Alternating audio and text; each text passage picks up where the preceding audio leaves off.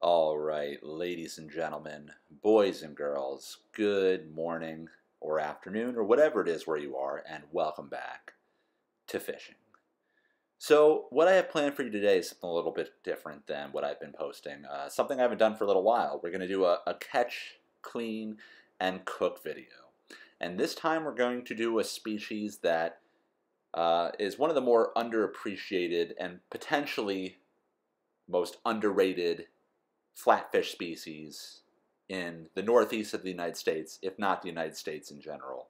We are looking at the sundial, aka the windowpane. These are a common or fairly common flatfish that you can find in the northeast of the United States, and you typically would not be targeting these. You get these as a bycatch if you're predominantly fishing for fluke. I've only gone fluke fishing 3 times this year as of the making of this video, and I've already encountered quite a few. Just a little reminder, you're seeing it on the screen right now.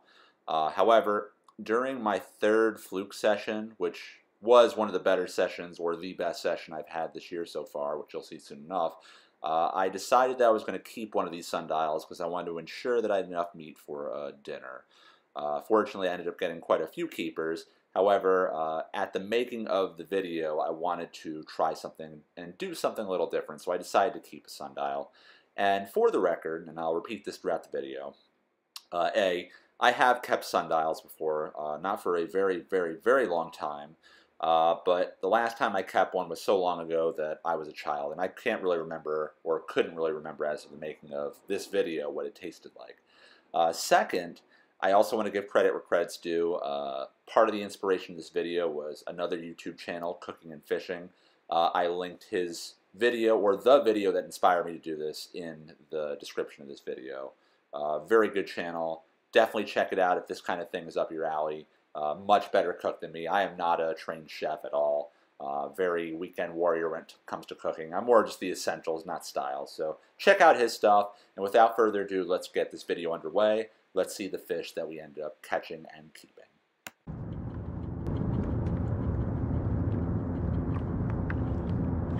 Here he is.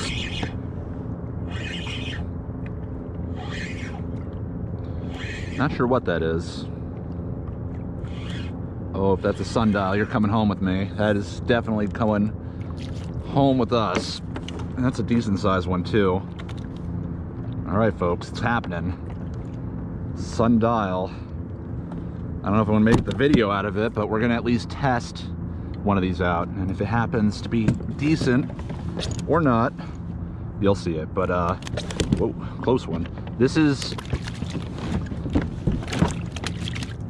for those of you that don't know, if I can get a grip on this guy, this is a sundial or windowpane. It is not a summer flounder, it's not a winter flounder. It's another common flatfish species that you find up here in the Northeast. There's no size limit or regulations on these so far as I know. So that being said, we're gonna keep this guy. They're definitely edible. It's just been a long time since I've kept one. And we're gonna see if we can do something fun with this guy, so stay tuned for that. Okay, so we got that sundial. We're bleeding him out in the Mirage Drive well. We're gonna need a couple of those to make anything even remotely resembling a meal, but if all we get is this one, I can eat it with the fluke. I'm not gonna do a traditional fillet job with this. We're gonna try and cook them whole, and they're so thin that I don't even think you have to fillet one of the sides. You can just cook the whole thing whole. We're gonna see how that goes. I'm looking at some recipes.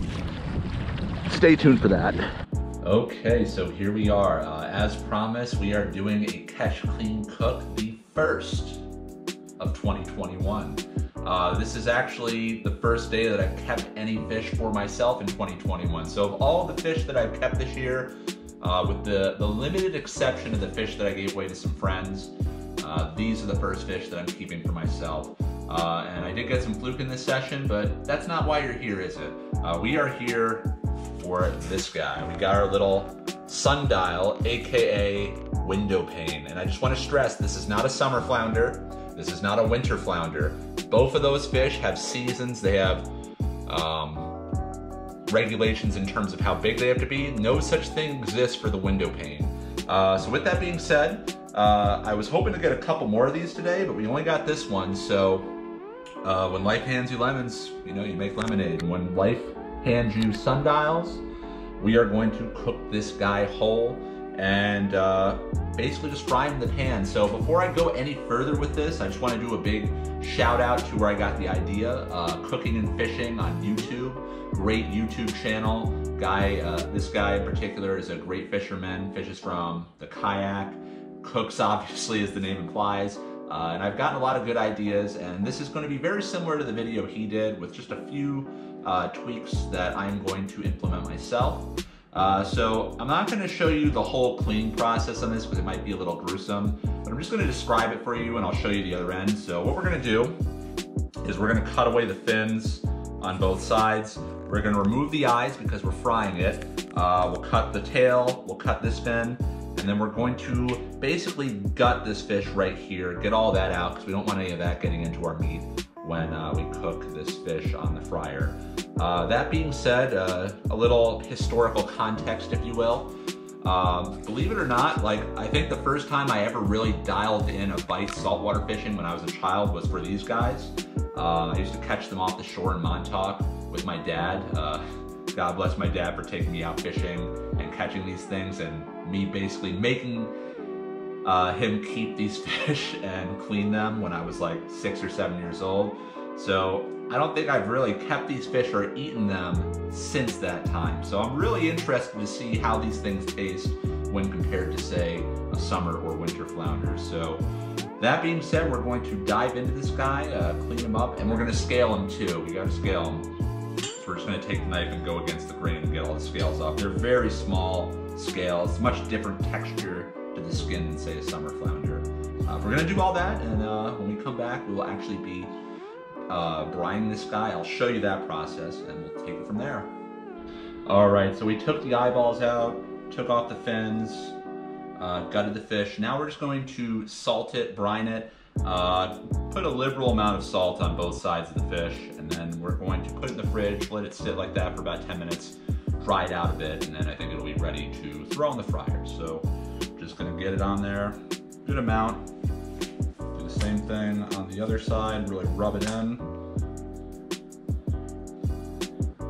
Really rub that salt into the fish. All right, so we're back. We let the fish sit in the salt in the fridge for a while. Now we're going to throw some cornstarch on it and just really get that on there because we're gonna fry it in some hot oil, and I think it's gonna be yummy. Both sides, making a mess, but it's all right.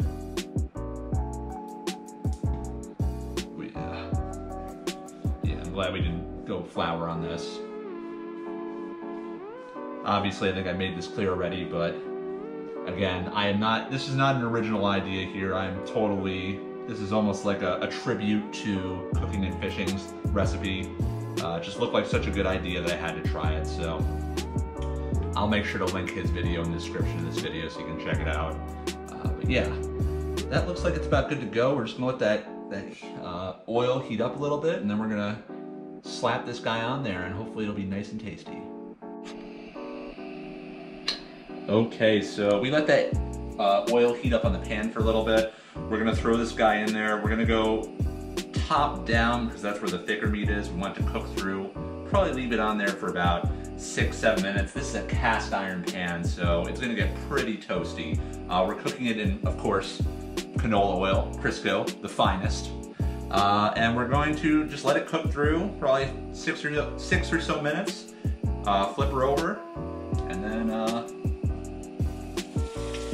be ready to move on to finishing.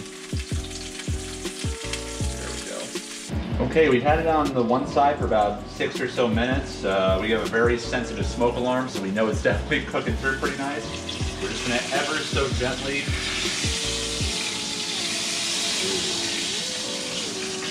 Yeah. Very nice. Very, very nice. All right, we're gonna let that cook for probably another 4 minutes, and then I think we'll be good to go. Put a little salt and pepper on there just to get a little seasoning. One-way ticket to flavor country.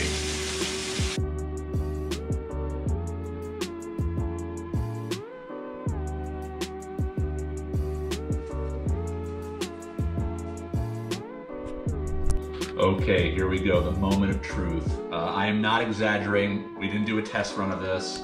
I just caught one of these today and said, you know what, we're gonna try and keep one. Outside of that, I've not eaten one of these fish since I was probably 8 or 9 years old. So without further ado, let's see what the hubbub is. I'm gonna try it just as is.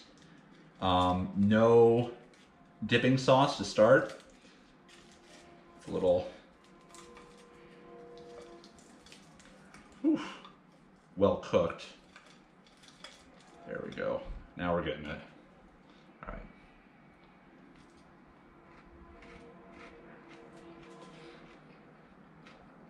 Oh yeah.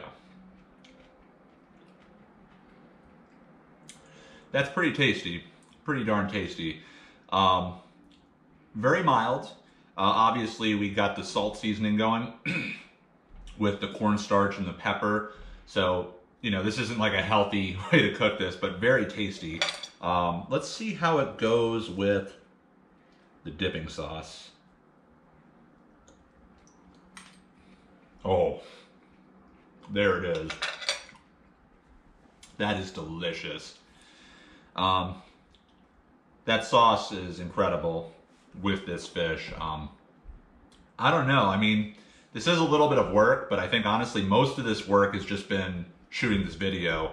Plus I had to clean all the other fluke. I would think twice about throwing these back if I was getting into a lot of these. And maybe, you know, you get 3 or 4 of these. You have 2 or 3 frying pans, 2 or 3 burners. You know, that's a nice little, it's not gonna make the meal, because they don't get too much bigger than this, but it's a nice little like part of a meal. You know, you have one of these in a side salad, some vegetables. You know, it's a fairly modest serving. I think it's a really nice alternative to summer flounder or winter flounder. So I'm just gonna say, and this will be the title of the video, this is probably the most underappreciated flatfish in the Northeast of the United States. That might be hyperbole, some might say, but you can debate me in the comments. So I think that's gonna do it for this video. I'm really looking forward to finishing this fish. Obviously I have to let my beautiful wife try it as well, and I will also give her credit where credit's due. She made the dipping sauce. So yeah, delicious. But that's gonna do it. Thank you so much for watching. I hope you enjoyed. If you want to see other Catch Clean cooks, please let me know in the comments. Otherwise, I will catch y'all in the water next time. See y'all later.